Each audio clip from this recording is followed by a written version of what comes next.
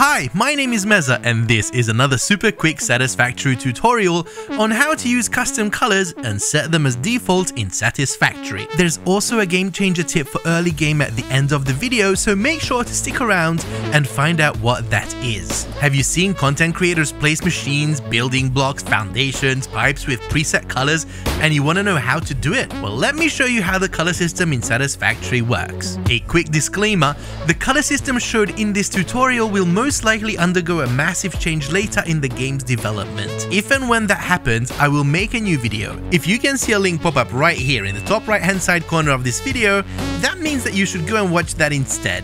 If it's not there, it means that this current video is still accurate. Right, when you start out in the game, your factory will have the default color scheme where everything you make has this faded yellow color. To change that, you have to first unlock the field research milestone in the hub, make a MAM, and complete the flower petals research tree entirely. Then you'll need to craft a bunch of color cartridges from the flower petals, make the color gun, and start painting. But how does paint actually work in Satisfactory and how can you change the default color? First, make sure to have paint cartridges in your inventory, equip the paint gun, hit R to load it up, and then press right mouse button. This is your paint gun menu where you can select the colors you want to use.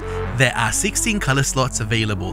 This is very important, let me show you why. Say I paint this wall blue. When I do this, the wall itself doesn't actually store the fact that it's blue, it stores the fact that it was painted to color slot 2. So if I go into the gun and change the color assigned to slot 2, all walls and buildings painted by slot 2 will update to the new color.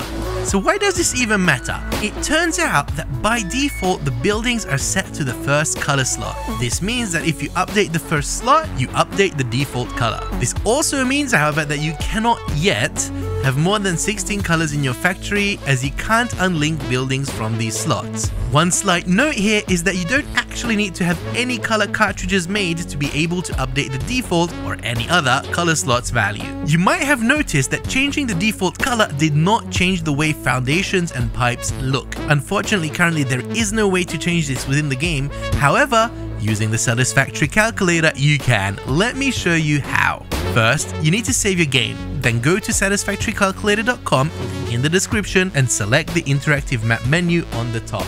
Here you can upload your save file with the upload button. Your save file location is in the description below. Once you've uploaded your save, click options and then color slots. Here you'll see all your color slots plus the option to set your foundations and pipe colors. When you're done, click save and then copy the newly created download file into your game's directory. Once you load that up, you'll have the default colors set for foundations and pipes. If you want to learn more about the calculator, I recommend checking out Smirkin's video on it. It's linked in the description below. One piece of advice to all you graphically inclined: the in-game color selector, while it looks like it's HSL, it isn't.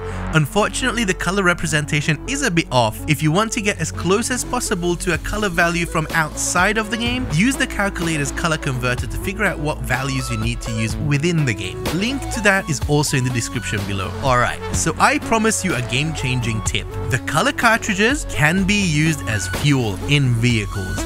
Yes, you heard that right. The color cartridges provide 50% more fuel value than fuel itself, and they have double the stack size, which means that one full tank of color cartridges will last you more than double the time of a full tank of fuel. Now that's flower power.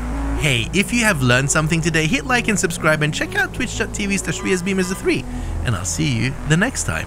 Bye!